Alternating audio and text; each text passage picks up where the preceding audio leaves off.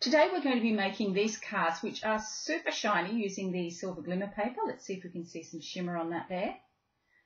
And the chevron embossing folder and some framelits.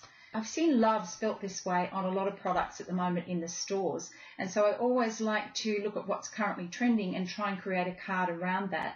So that's why we're spelling love L-O-V-E this way, but I also like it in the traditional format as well, and I love these colours. We have elegant eggplant with a silver glimmer paper, we have real red, black and silver glimmer paper, and I'm going to also try a couple of new colour combinations with the cards that I show you. I'm going to use Daffodil Delight and Strawberry Slush. And I've cut them long ways. So if that's an A4 sheet of paper, you can see I've cut them in half down the middle. I'm just going to fold these and get a nice crease with my bone folder. And I'm going to pop that into the embossing folder. Take your chevron embossing folder or something with a nice graphic design on it. A striped folder would work really well with this too. And then just to make sure that you get the embossing lined right up on the edge of your card, you want to push it in a little bit, if you can see there, so that it lines up with where the edge of the pattern ends. And just make sure it's straight, and then you're going to run it through your big shot. Now I've run both front covers through, both the Daffodil Delight and the Strawberry Slush, and I'm going to use the Typeset Alphabet Bigs die. Now you get 4 massive dies with this Bigs die. You can see there's pieces where I've cut out already. One has all the letters of the alphabet and the other one has all the numbers 1 to 10 and the and symbol. And I've just put this here to show you. You want to make sure when you're using the silver glimmer paper that you put the silver side down, otherwise your letter will come out backwards. So make sure you put your silver down like that. You just need to cut a piece about the size of each letter. You don't want to put a whole sheet on here or the whole thing will cut.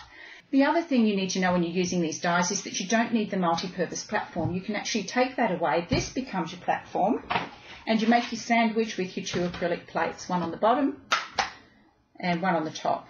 And you run it through just like that.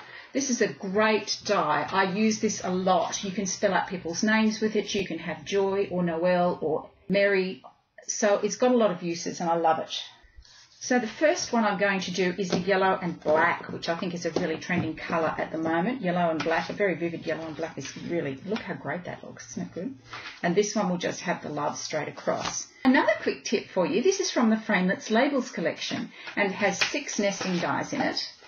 This is a magnetic photo frame that I got from my Hot Dollar store. You can see that that's meant to take a photograph and it fits inside the pouch perfectly. So I buy these whenever I can for my framelits.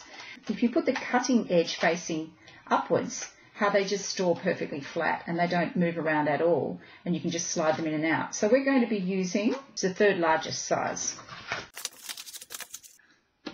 Now you're going to cut that out with basic black in the big shot, and to adhere the letters I'm just going to use Tombow Multi. The other thing you could do is use double-sided tape, which you pop onto your sheet before you run it through, and that's a faster method and you don't get the mess of sticky fingers and glue. And line it up on your grid paper so that it's level to begin with.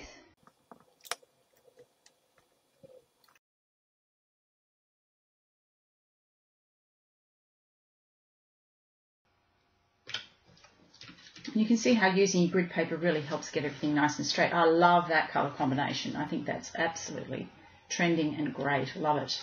When you're lining up with the letters running horizontally, it's the same process. And I've run one of the letters through with some of our double-sided paper on it just to show you how that works as well.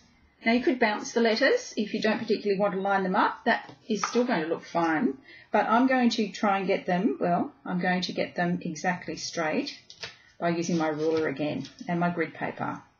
So line it up roughly how you want it to be. Make sure the 2 end pieces are the same distance apart, and they're the 2 that we're going to adhere first. So I'll start with the L. Now I'm going to do the E.